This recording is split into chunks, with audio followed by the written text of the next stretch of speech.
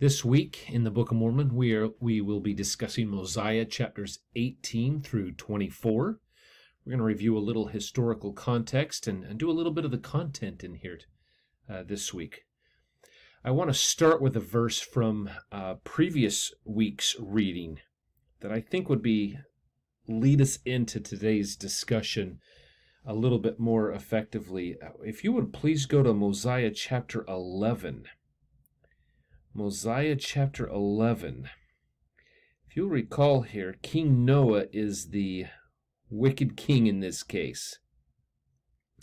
And he is surrounding himself with some really bad people who are telling him how great he is. And he doesn't want to hear anything, and they don't want to hear anything except how great they are. In Mosiah chapter 11, verse 29, it says, "Now the eyes of the people were blinded." And then it says, why? Because of the hardness of their hearts against the words of Abinadi. So I have here a pair of blinders. You'll see these if you're on an airplane or a bright room and you need to have it dark. You just put the blinders on. And you really can't see, and you can close your eyes and sleep, and the world of reality around you disappears. That's kind of what these people were doing. The world of reality, they didn't want to see it. They just wanted to know how great and how wonderful they were, and they wanted to do whatever they wanted to do. Now, these you really can't see through, as maybe blinders might look something more like a pair of glasses. We use the phrase in English, rose-colored glasses. You put them on, all you see is rosy things. Or maybe the best description of blinders might be the kind that they put on horses, that block out the peripheral vision so you only see what's right in front of your face. Nonetheless, however you want to envision blinders, is the people wanted to hear Noah be their king and just say, we're the best people in the world. We're the greatest. We're invincible. We just defeated the Lamanites in battle, and we're the best. Well, what you're going to see today is that falls apart and the blinders come off, and they have to see reality for what it really is. So let's take a look at some of our background for a moment here. Here's a chart that I've shown numerous of times. The people from Lehi all the way down until where we're at here. So we're just going to zoom in with this section right here. We have the land of Nephi, which is in the south. Zeniff first went down there. He has now moved on, and his son Noah is the wicked king, and he's leading the people into some horrible things. We know that Abinadi came and preached to Noah, and it was Alma who believed in Abinadi, who left and fled to his own little group and started preaching. People followed him. They gathered there at the waters of Mormon. We also know that Noah was killed eventually, and we'll get to that today.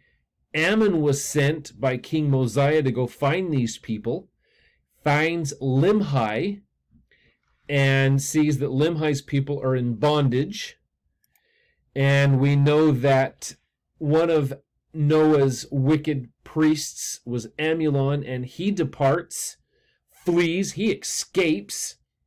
Though Noah gets killed, Amulon is free, actually comes into contact with the Lamanites and becomes a leader of these Lamanite people, convinces them that they need to go do all these horrible things. They find Alma's people and put Alma's people in a temporary bondage. So we know that Limhi's people are in bondage, but Ammon is going to help them escape. In other words, they need a deliverer, a type of Christ, as we've mentioned before. And we know that Alma's people needs to escape. They don't have a special deliverer. They have a different way that they're going to escape. So today we'll talk about how two groups of people, Limhi's people and Alma's people, will escape. Eventually they will all escape back to the land of Mosiah. So let's take a look at a few things here. If you'll go to Mosiah chapter 18, please. Mosiah chapter 18. We'll start right from the beginning. Now here we're talking about Alma fleeing Noah. he repents, and he will privately teach about the people. And that's all in verse 1 there. At verse 4 is interesting. The name of the place is Mormon. Now remember, who's abridging this record? It's Mormon. And this is the first time we see the name Mormon appear in the record. So do we know if Mormon was named after this land? I don't know. But Mormon pays, obviously, close attention. It's his namesake. So the name Mormon is mentioned over and over and over. The land was Mormon, the water was Mormon, and everything around there. So it's great that Mormon sees this and he writes this. It's interesting to him. Plus, it's a type of Christ. Again, everything in the Book of Mormon is to bring us closer to the Savior. So here we have a fountain of pure water that you submerge yourself in it through baptism to take upon you the name of Jesus Christ, to become cleansed, that you might live with him and like him someday. It's great things in there. The fountain's pure water, that's verse 5. And then verses 8 through 13 is all about the baptismal covenant. What would be a great family activity or an individual activity to do here is take a piece of paper and make a T chart on your paper. And on the top, just write baptismal covenant. And then on the left side, write what is required of me, or personal requirements. And just go through verse by verse. For example, it says, you must be desirous to come into the fold. You must be willing to bear one another's burden. So I write, okay, what does the Lord expect of me at my baptismal covenant? Well, I have to have a desire to come into the fold. I have to bear one another's burden. And then on the other side, you write, well, what are the blessings from doing that? For example, it's listed that you will come forth in the first resurrection. Your burdens will be lightened. Why? Because everyone's trying to help you lighten their burdens. This is a great family activity to have a discussion about baptismal covenant, so I hope you have that. Plus, there's some things in the Come Follow Me book that will be helpful for you to it as well. Now, verse 12 is interesting because Alma takes Helam and wants to baptize him first. And if you'll notice, they both go in the water and they both go under the water. So the question comes up is, where does Alma receive his authority to baptize? He was one of the wicked priests. And remember, Noah got rid of the righteous priests of Zenith and displaced him with his wickedness. Well, obviously, Alma has a priesthood authority in here. Probably, we don't know this, but he probably received it either from his father or from one of the righteous priests, but chose to rebel, just like sometimes today in the church we have people who make bad choices and they rebel. And when they're brought back into the church, their priesthood authority can be restored or is activated through righteousness. The power's there. So, but he wants to make a covenant and be rebaptized. Now, this is not a baptism for entrance into the church. At least it does not appear that. A, because he's already a church member. Helam probably is too. In fact, all of these people probably are. Their children, they're the second generation, so they were probably baptized by those who have the authority. This appears to be a rebaptism just to start a new covenant. Not entrance into the church, but a covenant that they're going to start their lives over and follow the Savior. Members of the church did this often in the early days of the church. In fact, Brigham Young had everyone who was in the Salt Lake Valley in those early years go get rebaptized. Many people walked to the Jordan River. Notice they even called it the Jordan River after that, to make a new baptism, to recovenant their lives to follow the Savior and be more righteous. Currently, we don't do that. We just say, nope, just get baptized once. The only rebaptisms we do, the sacrament is a renewal of our baptismal covenant, and we go to the temple to be baptized for our kindred dead. So great things in that. Let's keep going on here. Let's go to chapter 19 now. Chapter 19. Here is the story where the Lamanites are going to come attack again.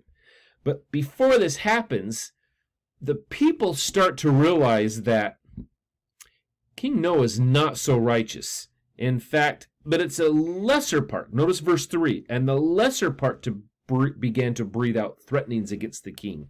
And there began to be a great contention among them. Verse 4, we're introduced to a man by the name of Gideon. He is going to take the law into his own hands in this case. He draws his sword and he says, I'm going to go kill the king. It's the only way we're going to get our society back to righteousness. Now, while they're out there, the Lamanites attack. And so King Noah pleads for his own life. That's verse 8.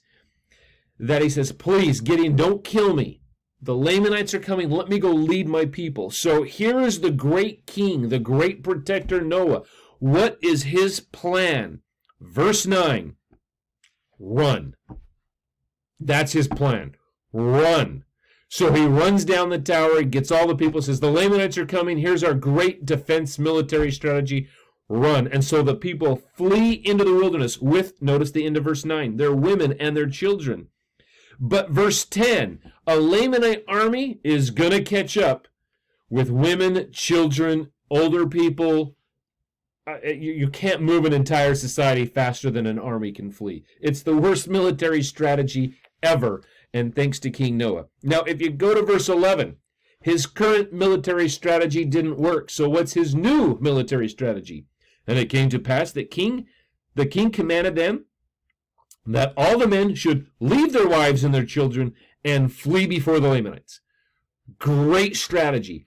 What kind of a man abandons his wife and children because times get tough? That is a painful question. And again, here, if you're a man and you're married and you have children and there's difficult times you're faced, don't be a King Noah, and don't be a follower of Noah. If you have blinders on and you're following whatever you think you want to hear and see and do, here's a warning straight from the Book of Mormon. Don't follow Noah's strategy and say, you know what, I'm out of here. I'm leaving my wife and kids for something more exciting or something more fun or something more safe or something, whatever it might be. Let's continue on with the story. Verse 12, there were many that would not leave them. And these are the men like Limhi. We know that Noah's own son refuses to follow his father. And there's a moment here when the blinders are coming off and they're saying, no, I'm not doing that.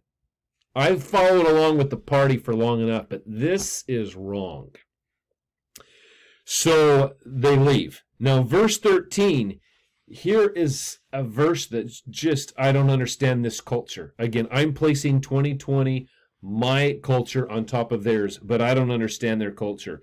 So when the Lamanites come and attack, they're reaching them, and it came to pass, this is verse 13, those who tarried with their wives and their children caused that their fair daughters should stand forth and plead with the Lamanites that they would not slay them. Now, I am not a warrior. I'm not a fighter. That's just not who I am.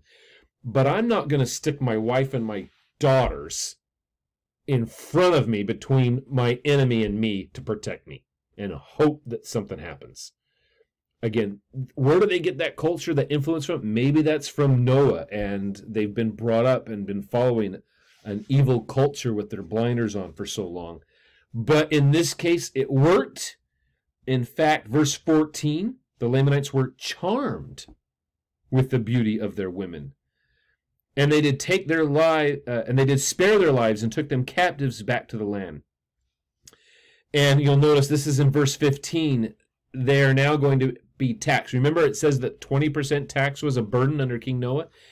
Well, when you follow sin long enough, things are always going to get worse. 50% tax now that they're going to give to the Lamanites. Now, let's go down a little bit to verse 19. There are those, and it came to pass, verse 19. And they had sworn in their hearts that they would return to the land of Noah. This is where they have that moment that they take the blinders off and they sing King Noah for who he really is. He's a coward. He has been taxing to live on the luxury, to live a luxurious life on the backs and the burdens of his own people. And the people are like, we're not going to do this. So verse 19, they make a commitment that we had sworn in their hearts that they would return to the land of Nephi, and if their wives and their children were slain, and also those that had tarried with them, they would seek revenge and also perish with them. Verse 20, And the king commanded them that they should not return. And they were angry with the king, and caused that he should suffer, even unto death by fire. So what do? They'll fulfill Abinadi's prophecy. They killed King Noah in the same fashion that he killed Abinadi. The blinders are off. They're now going to face the consequences of their action. They're going to return, and they're going to say, okay, well, let's go find out what happened to our wives and children that we have abandoned. And we're going to try to, in the term we use with repentance, we're going to have whatever restitution we can do to make things better. Well, but the wicked of all priests, in verse 21, they were about to take the priests also and put them to death, and they fled before them. So Amulon is the leader of these wicked priests. They leave, they escape, and they will never get found. These people will come to haunt people, righteous people in their past later on. Just like sometimes our sins, we can truly repent, and the consequences of our sins do not go away. Again, Limhi's people goes back. They now have a worse burden. 50% pay tribute to the Lamanites, and they're in bondage to them. They really do repent. But sin, when we repent, does not instantly, though we might wash away our sins, the consequences of sin do not disappear. Let me give you some examples. I've talked with some young men who were engaged in immorality in high school, and they truly, honestly repent. And I believe they're as clean as the day they were born. But the consequences still might be there. They might not be able to serve a full-time mission. That consequence may be a reality. I know some wonderful young women who were engaged in immorality, became pregnant, truly have repented. I believe they're as clean as the day they were born. But the baby does not disappear just because they repent. The consequences are still there. Maybe you smoked or drank your whole life and you repent. You are honestly as clean and pure as the day you were born. I really believe that. You still might get lung cancer or liver cancer or whatever consequence might be there. Consequences in this life do not completely disappear with repentance. However, I do believe through the power of the atonement, eventually all consequences of sin will be overcome. But that does not always happen in this life. And we see that. We see Limhi's people who were in sin, in bondage, and remain in bondage for some time as a consequence to their sin. Alma too.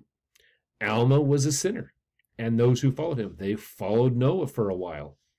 However, you're going to see a major difference now between Limhi and Alma. Both are in bondage to Lamanites.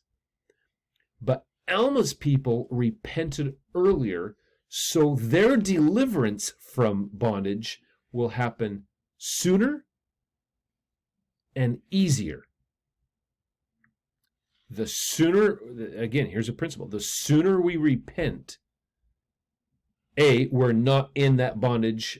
Consequences are being added upon us. They're gone sooner. And the deliverance is easier. I think that's true in all of our consequences. So let's take a look at a few things here. That's chapter 20, is the consequences of past sin. If we go there now, chapter 20, the Lamanite daughters that were abducted by Amulon. That's this group here. The wicked priests, they go kidnap some Lamanite daughters. Thus, the Lamanites come attack Limhi's people. And they start killing them. And Limhi's like, why are you fighting us? We have kept our promise. We've paying you the tribute. And they figure out that the consequence of having wicked people abandon them is still causing them problems. So let's take a look at, let's go to chapter 21 for a moment. Here we see Limhi's people suffer. Again, it's consequences of their previous lifestyle. If you go to verse 14, this is Mosiah chapter 21, verse 14, we're going to learn a few things here. And they did humble themselves in the depths of humility. How do you get delivered from sin and bondage and all of these horrible things? Humility is a a key. And they did cry mightily to God. Yea, even all the day long they did cry unto their God, that he would deliver them out of their afflictions. 15 is an interesting principle here. If we understand verse 15, it might help us in our trials that we're currently going through. And the Lord was slow to hear their cries. Why? Because of their iniquities. Nevertheless, the Lord did hear their cries. Now, I am not one to say all of our trials in life are caused by our own iniquities. Many of mine are, but not all of them. I know a lot of people that have had cancer because of lifestyle choices. Drinkers, liver cancer. Smokers, lung cancer. Tobacco chewers, lip, gum cancer, so forth. We get that. But there's also very innocent people who might get cancer or an illness. We get sick, and that's not because of a sin.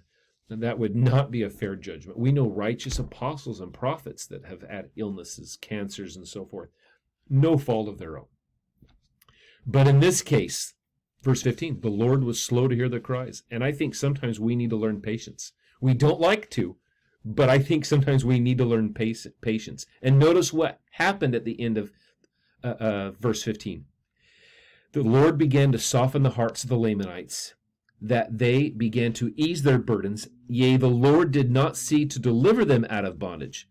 Again, sometimes our trials, they don't disappear. We can pray day and night, and the Lord says, you know what? I'm not going to take the trial away from you, but I will make it softer, easier to bear that burden. I think there's a power in that. Verse 16, and it came to pass that they began to prosper by degrees in the land, and began to raise grain more abundantly, and flocks and herds, that they did not suffer with hunger. In other words, they grew X amount of food before. Now they're being able to grow 2X amount of food. So even though they still have the burden, it's easier to bear. I think there's a true principle in there. I think God does want to help us with our burdens. Let me share a quote by Elder Bednar. Quote, the challenges and difficulties were not immediately removed from the people, but Alma and his followers were strengthened, and their increased capacity made the burdens lighter. These good people were empowered to act as agents and impact their circumstances. And the strength of the Lord, and in the strength of the Lord, Alma and his people were directed to safety in the land of Zarahemla. The unique burdens in each of our lives help us rely upon the merits, mercy, and grace of the Holy Mosiah. I testify and promise the Savior will help us to bear up our burdens with ease as we are yoked with him through sacred covenants and receive his enabling power in our lives. We increasingly will seek to understand and live according to his will. We also will pray for the strength to learn from, change, or accept our circumstances, rather than praying relentlessly for God to change our circumstances according to our will. Now, this talk that Elder Bednar gave in conference in 2014, there's a great little video clip that you can go to YouTube or churchofjesuschrist.org. Just search Bearing Our Burdens with Hope. It's 8.5 minutes. It's a great little video clip. You can have this discussion. One more thing that I think would be powerful. Limhi's deliverance is in chapter 21 and 22. Alma's people escape in chapters 23 and 24. You could do a comparison, review those two, because they're delivered in two completely different ways, and I think there's a power in that. So if I go back to this chart here, again, Alma's deliverance is very different than Ammon delivering Limhi's people. So I think there's a power in going and seeing those two forms of deliverance and seeing. Sooner repentance leads to sooner deliverance, and it's easier. Mosiah 24, verse 13. And it came to pass that the voice of the Lord came to them. This is Alma's group. To them in their affliction, saying, lift up your heads, be of good comfort, for I know of the covenant which ye have made. unto me, and I will covenant with my people and deliver them out of bondage. And I will also ease the burdens which are put upon your shoulders, that even you cannot feel them upon your backs, even while you are in bondage. And this will I do, that ye will stand as witnesses for me hereafter, and that ye may know of a surety that I, the Lord God, do visit my people in their afflictions. And the next verse is just as good, where it says, the Lord did strengthen them that they could bear up their burdens. I remember Elder Maxwell from the Quorum of the 12 Apostles and his trials and struggles, and he was made strong even though his burden never was removed. Each of us are going to go through burdens, and I believe there's some great principles in here in this content of these chapters of you're going to have your burdens, you're going to suffer, but the Lord will help you through your burdens, and eventually you will be delivered from your burdens, whether that's in this life or the next life. The atonement of Jesus Christ is powerful enough that all people, through proper repentance and covenants, all consequences of our sins, past transgressions, or even just the difficulties of life that we face will someday be removed. I testify that is true. Now, if you notice here, both groups do get delivered, and they arrive up in the land of Zarahemla, and they will be combined in one great people that they will call Nephites. And we even learn that the Mulekites are joined and with the Nephites and Alma's people and Limhi's people, and they make up this land. We also know that down in the land of Nephi, that's where the Lamanites will be, and this brings us up to about 120 BC. So, do the math in there. We're almost 500 years since Lehi left Jerusalem.